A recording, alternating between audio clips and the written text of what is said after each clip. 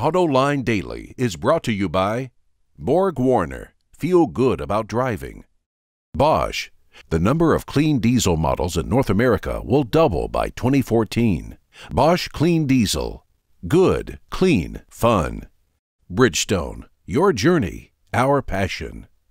Dow Automotive Systems. Improving durability and increasing design flexibility with Betamate structural adhesives at dowbetamate.com.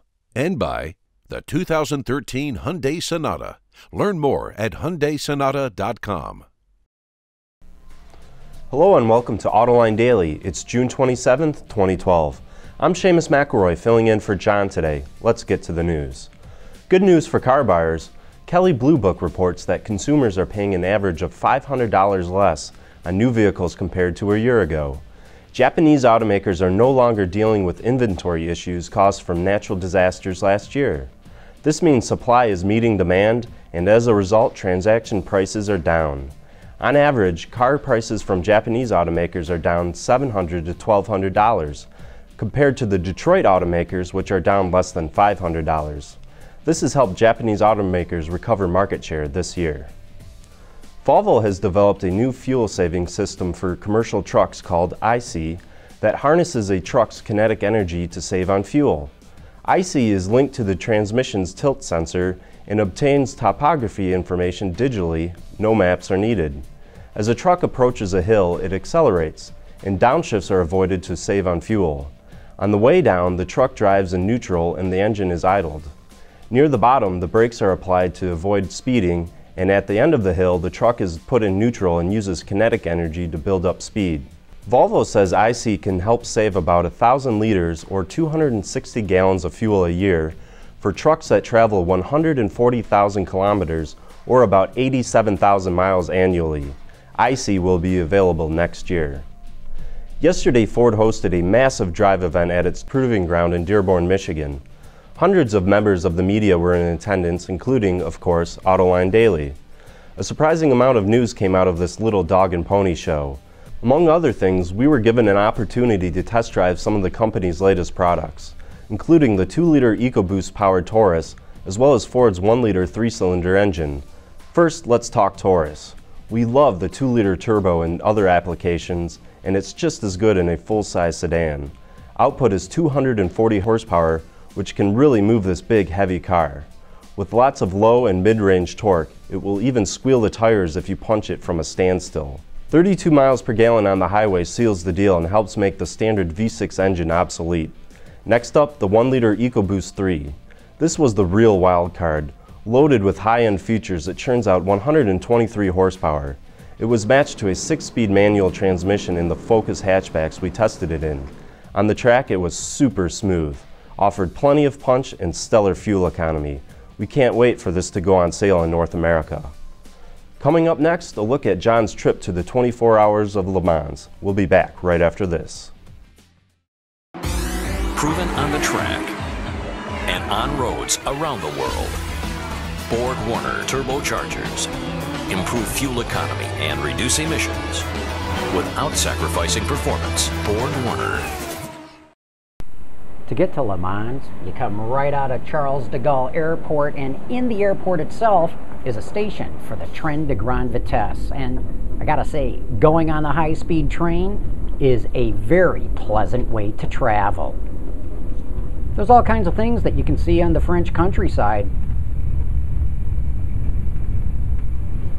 Then it's off the TGV and onto a tram that takes you out of the city of Le Mans down to the racetrack. Of course, I was a guest of Nissan, and as we took the tram in, lo and behold, they had a shuttle for us right at the station, and to take us to where Nissan has built a temporary structure, in this case, the Hotel Nissan, to accommodate over 170 journalists that they brought in from all around the world. And so we were given these essentially cubicles to spend the night in. And some people think that it was a little more than staying inside of prison. Ooh, here's my home, 1418. And all you get inside is a cot and not much else. However, Nissan also had a terrific hospitality center in a totally different temporary structure where you could go and get breakfast, lunch, and dinner just about any time that you wanted to. Then it was back on the tram to head into town because everybody comes in for the driver parade. This way, Ron. And there you got it. One of the Porsches that would later be in the race the next day. And of course, what kind of parade would not have a marching band? They all have to do it.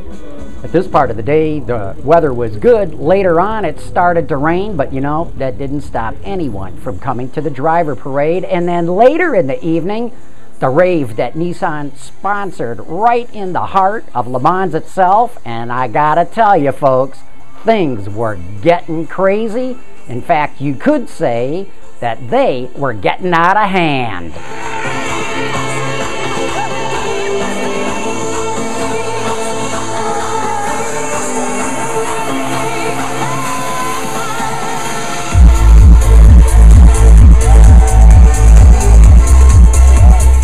That's the Ministry of Sound, a couple of DJs who came in from the UK to get the party going. But I went back to sleep because the very next day, it was back to the track. Here's the morning practice, done in the rain. A morning press conference with the Nissan designer and drivers for the Delta Wing car. The real reason I was there, and the media turned out to hear what everyone had to say in yet another temporary structure. Okay, it's getting close to the start of the race. The French Air Force does an overhead fly, and now it's the parade lap with all the cars coming out. 56 cars entered in the 2012 24 Hours of Le Mans.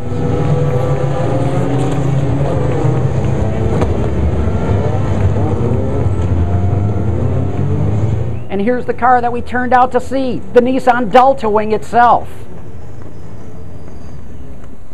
Boy, anywhere you go inside Le Mans, the place is packed. Morning, night, day, it didn't matter. People everywhere.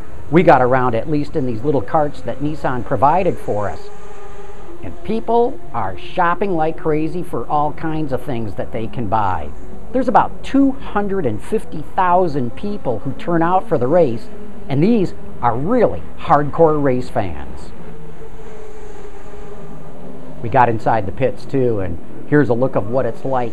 The scene behind the action. The glamorous life of a pit crew, all wiped out, working as hard as they can. Then into the box itself, where we see the nerve center, control center of what goes on in the race. Engineers monitoring every aspect of the car. They've even got an in-car video to watch the driver, and just as we're there, hey, it's the Delta Wing. Did you see it? Did you see it? Did you see it? Here's the view from on top of the pits, looking out over the track and the grandstands. Like I said, people everywhere, no matter where you go. Some of them drinking a little too much, but good people. This is the Dunlop curve. One of the most beautiful scenes I've ever seen in motor racing. And you know, the darker it got, the more and more people who turned out to watch what was going on. In yet another temporary structure that Nissan put up for us all to enjoy. And you think Nissan did a good job? This is the temporary media center that Audi brought just for the 24 hours. And of course, every big corporate sponsor has got to sponsor helicopter rides, which gives you a great view of this gigantic racetrack.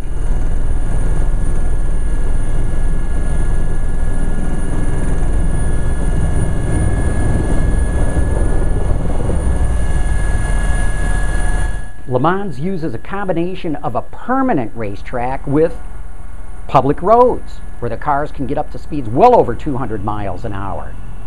Each lap is over 8 miles long, and I gotta tell you, a helicopter view is a great way to see it. And we weren't exactly sitting still in this helicopter, and you can see how the cars pull way out in front of us. And of course, anyone going on a helicopter ride has got to bring their iPad with them, and their camera with them, and a big smile. hey, there's me. That proves I was at there. Great view from the grandstands as cars continue to flash by during the 24 hours. And you gotta love the Corvette. Sound is terrific, but the Audi makes no noise at all. And bang, my camera battery went, and that's the end of my trip to Le Mans. Before we go, I want to remind you that you can get Autoline Daily emailed directly to you every day, along with reminders of our other shows. Just go to our website, autoline.tv, and scroll down the left-hand column to where it says Daily Email to sign up. And that's it for today's show. Thanks for watching, and we will see you tomorrow.